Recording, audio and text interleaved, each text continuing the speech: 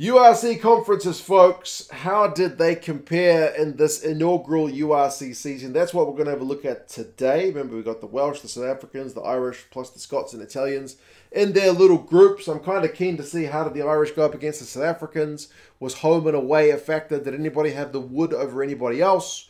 We'll go through that kind of quickly, and you guys can let me know your thoughts, see what trends there are. I should say, before I get started to that, I did gather all this data manually, and I checked it once and found mistakes, and then I checked it again and found another mistake. So it's quite possible I've got the odd error here. Fingers crossed not, but hopefully it's indicative anyway of how things went. If I did make any mistakes, feel free to let us know in the comments where exactly things went wrong. For the Scots and Italians, they're lumped into the same group, but I want to look at them separately briefly. The Italians obviously didn't have the best run in the URC. By my count, they managed 7 wins, and a couple of those wins are Italian teams beating Italian teams, if that makes sense, because Benetton beat Zebre twice. So that's 5 wins against teams which were not Italian. You've got 2 over the Scots. Those are Benettons. 2 home wins against the Scottish teams. They got 1 win over a South African team and 2 wins over Welsh teams plus a draw. The Italians couldn't manage any wins over the Irish teams, be it home or away. So, I mean, I don't know what much to say about the Italian teams this year, other than that Zebre had a pretty miserable season, which was starting, by my admission, by my count, by my look, to get better. It was starting to get better towards the end of the season, but a bit too little too late. Benetton were really struggling with so many of their players getting selected in the Six Nations squad, so their depth was really tested. So they'll still be a little bit disappointed, but yeah, if a few of their players can get picked up by overseas clubs, then maybe their ranks don't get pilfered as much by the Italian team during Six Nations times. But anyway, like I said, not the best look for the Italian teams in this inaugural season. For the Scots, one of the really pleasing aspects, I guess, will be is the Scottish sides proved very difficult to beat at home. By my count, they only suffered 2 losses at home, and both of those were to Irish sides. No other conferences were able to go into Scotland and get wins. If I'm correct, it's Ulster beat Edinburgh and Leinster beat Glasgow. Those are the only 2 results where away sides got wins in Scotland, which is in itself is a really good record. But what that may also means is the Scottish sides didn't do that well on the road. The Scottish sides, I think, managed 20 wins between the 2 of them, but 3/4 of them were at home, so 15 home wins, 5 away wins. 1 away win in South Africa, though, and those proved pretty hard to come by. 2 away wins in Italy. Those are both over Zebre.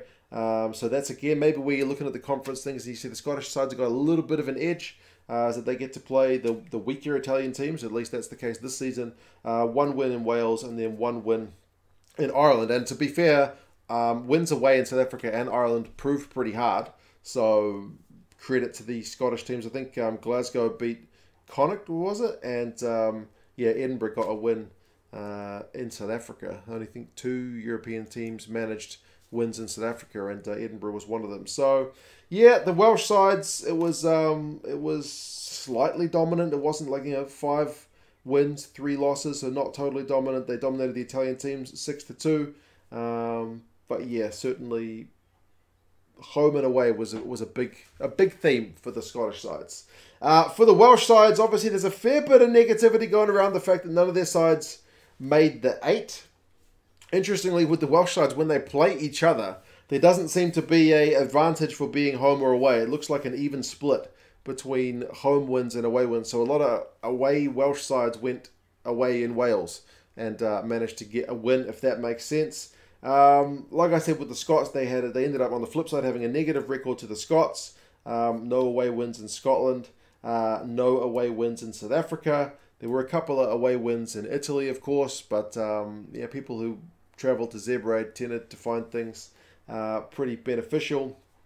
No away wins in South Africa, man. South Africa proved a really tough place to go. So the Welsh against the South Africans really proves to be lopsided. By my count, the Welsh sides managed 2 wins, but they suffered 6 losses at home and then 8 losses away. So, yeah, the South Africans absolutely had the wood over the Welsh. That seems to be a big problem. Whereas the record against the Irish teams, in comparison, is actually a lot better. There are 4 Welsh wins at home against Irish teams and 1 even on the road. I think that was the Dragons, right? The Dragons went in and got a win. Was it at Connacht? But I think the Irish side's only lost, was it 2 at home? So, I mean, to non-Irish sides. Yeah, and one of them was a Welsh side. So that's a little bit of a positive. But I think it was Connacht that dropped both the home games. I don't think Ulster, Munster, or Leinster were defeated at home to a non-Irish side. So, yeah, their record against the Irish sides, they get 5 wins overall. I mean, they lose 11. So 5 against 11 is not great. But it's certainly better than their record against the South African teams. The South African teams are the ones that really gave the Welsh sides the most trouble. Speaking of the South African teams, kind of like I mentioned, because we've looked at the other teams against the South Africans, you've already got a kind of clear idea. South African sides struggled in Scotland and they struggled in Ireland. No South African sides were able to get wins away, but they had a pretty happy time in Wales, getting 6 wins. They had a pretty decent time in Italy, getting 3 wins. They only suffered 1 loss to the Italian teams. I think that was the Benetton guys beating the Stormers, actually, which at the end of the season seems unimaginable, but at the start of the season it did happen. But yeah, the South African side's record at home was phenomenal. The only sides who managed to have a decent chance of getting an away win in South Africa was actually the South Africans. The South African teams had better away records than they did at home. There's a lot of away wins in South Africa for the South African teams. I don't know how that works. By my count, it was 4 home wins, 7 away wins when they're having their little inter-conference games. I don't know how that makes sense. Whereas to the European side, they drop a grand total of 2 games. So, yeah. If you want to beat a South African side in South Africa, it helps to be South African. The split against the Irish is pretty even. When they're at home, they win. When they're away, they lose. That's pretty much it. So, yeah, it's going to be an interesting one as we get into the playoffs.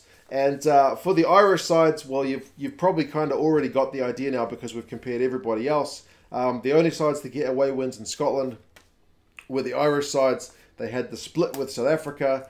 Irish sides win at home. South African sides win when they're at home. They were the only teams to go 100% against another pool that I'm saying, in that they were 100% against the Italians. Nobody else was 100%. Pretty dominant against the Welsh, but not as dominant as like the South Africans were against the Welsh. And interestingly, when the Irish sides, there's a helicopter going over my house, when the Irish sides played the Irish sides, it was the home side that generally got the win, but there were some sides who kind of did the double over the others, like Leinster did the double of Munster, Ulster did the double over Leinster, so there was kind of a little bit of trading of results, if that kind of makes sense. But yeah, that's pretty much my quick look at it. I really just wanted to get a feeling for it. So, like, the Italians overall, I think, need to be better. That's a take. The Scottish sides are very good at home, but need to be better on the road. The Welsh sides generally just need to be better, but especially against the South Africans. They really, really had a hard time with South Africans managing just 2 wins. The South Africans, I think, have probably adapted a bit better to the competition as things have gone on. I think they really struggled early on. In Europe, they've proved very hard for the European teams to beat in South Africa, but the same is kind of true in reverse, with the South African side struggling on the road, except for against Wales. So in Scotland, in Ireland, kind of proving tough. So that's going to be an area, especially if someone's going to have to go to Leinster away or somewhere like that to get a final or semi-final result. That's going to be crucial. And I mean, the Irish teams, you kind of know about the Irish teams. They were pretty dominant against everybody, except the fact with the South Africans, they had the whole split of home and away. So yeah, I hope that was at least somewhat interesting or insightful. It was certainly interesting for me, because there were certain kind of ideas I had in my head, but it was nice to really see it on paper. We'll see how things play out with the quarterfinals, semis, and the final in this first URC competition. But anyway, Hope you guys are taking care of yourselves. Stay well. And yes, let me know your thoughts. I will talk to you guys again soon. See you later.